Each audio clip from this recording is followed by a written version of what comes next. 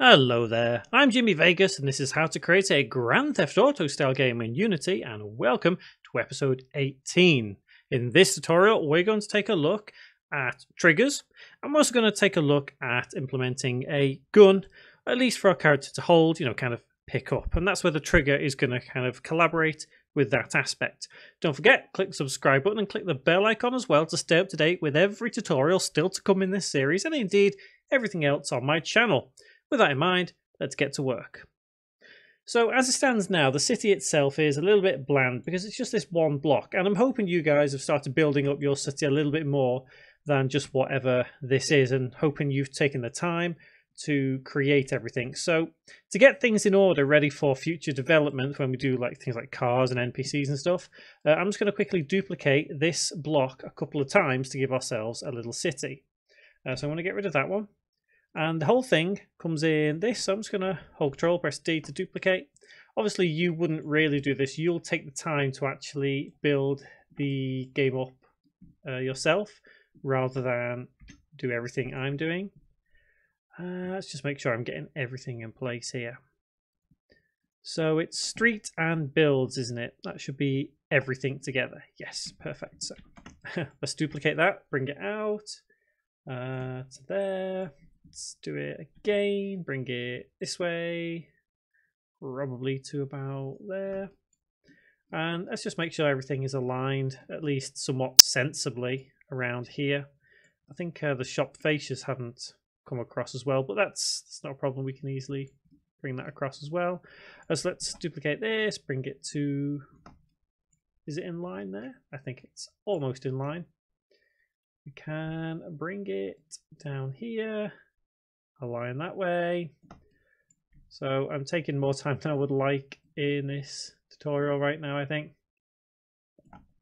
Okay, so that looks relatively okay. Obviously, you take as much time as you need to develop your city. Now, while I quickly do this and bring these shops over, I'm going to talk about what we're going to do with triggers. So the idea of a trigger is basically we can allow our player to walk into that trigger and it will perform a certain action, whether it be pick something up, whether it be put something down, or activate a sequence or anything. So triggers are quite useful in almost all aspects of Unity and all aspects of development. So no doubt this will not be the last time we will be using a trigger. Like I said, specifically you can get it to trigger sequences, so we'll probably be doing it when we create a story. So we're starting to get some kind of city in place now, so let's build that trigger up, and like I said, we're going to do it with a gun. So in order for all this to work, if you're using the same model I am, this guy right here, if we click him and go to the rig and go to the spine again, and I think should be in the left arm. He should have a placement for what would be a pistol right there. And if we actually go to the top here in the hierarchy and type pistol, you'll see we do actually have them there. So if we head to this option right here, if I go to the right one, so pistol left, so we can either choose left or right. In fact, do you know what, we'll go with right. I think most people are right-handed, aren't they, in this world, so we'll go with right.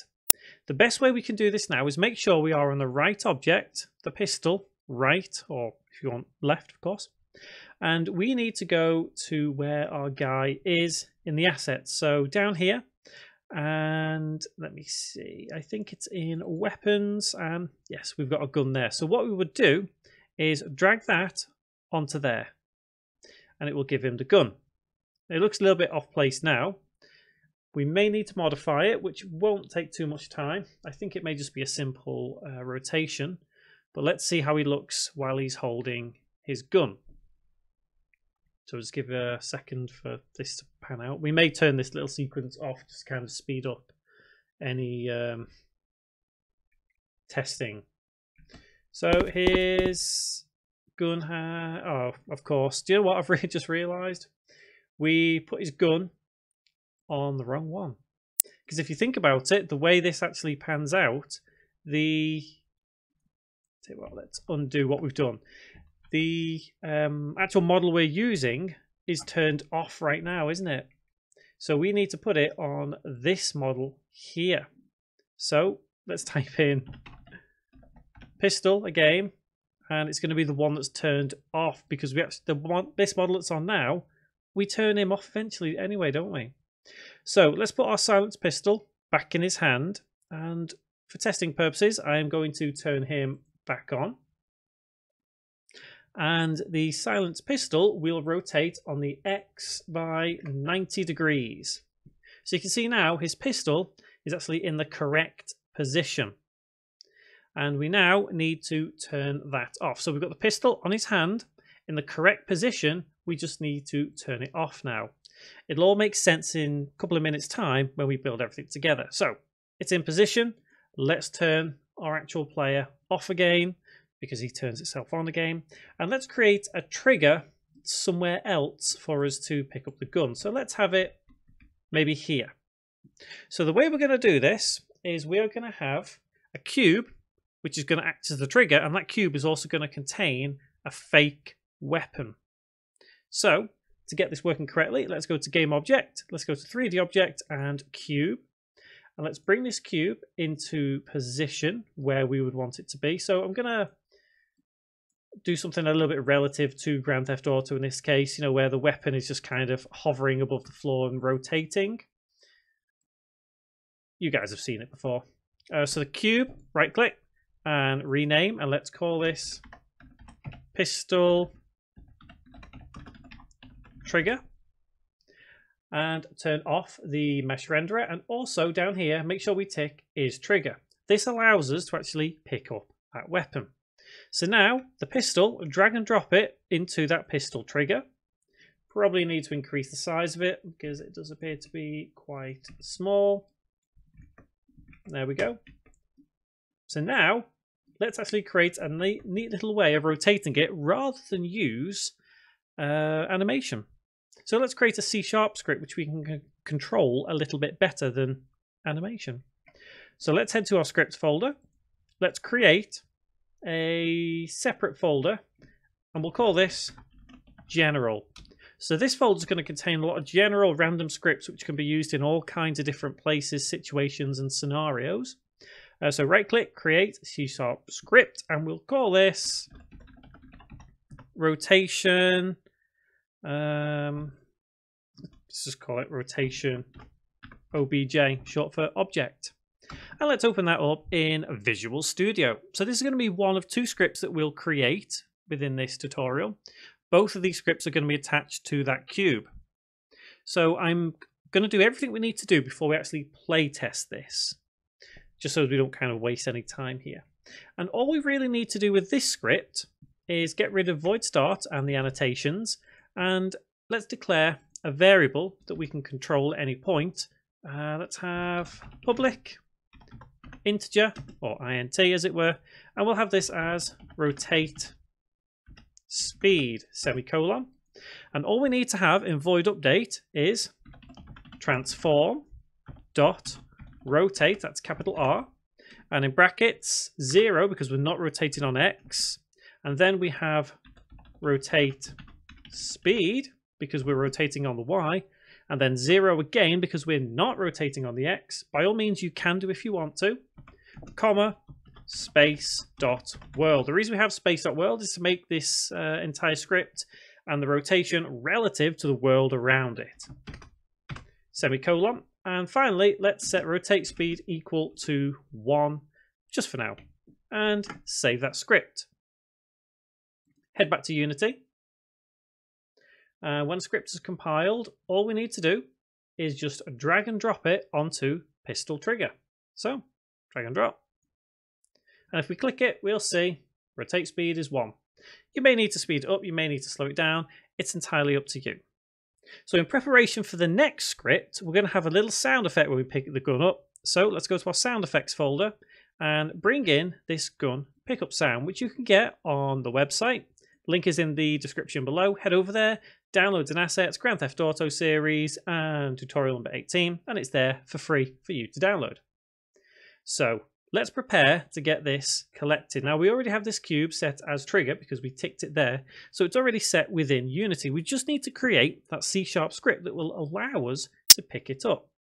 So let's head back to our script folder, which is down here, and let's create another folder to keep everything neat and tidy, and call this one weapons. So everything we do with weapons is going to be inside this folder. So right click, create, and C# script, and let's call this gun pickup, and let's open it up in Visual Studio. So this one's going to be a little bit more complicated than the last one. We're going to be using the onTriggerEnter method for this one, but we also need to declare just a couple of variables. So I'm going to get rid of void start and void update and all annotations. So the variables we're going to need is the gun that we have hold of, as well as the actual sound that we've just imported. Now that's in its basic form. So ultimately, we could go a little bit further, but it's not really necessary. We don't want to overcomplicate things. So let's get the mechanics in place, and then by all means you can run with this and just go mad and create all kinds of different cool things using this simple mechanic.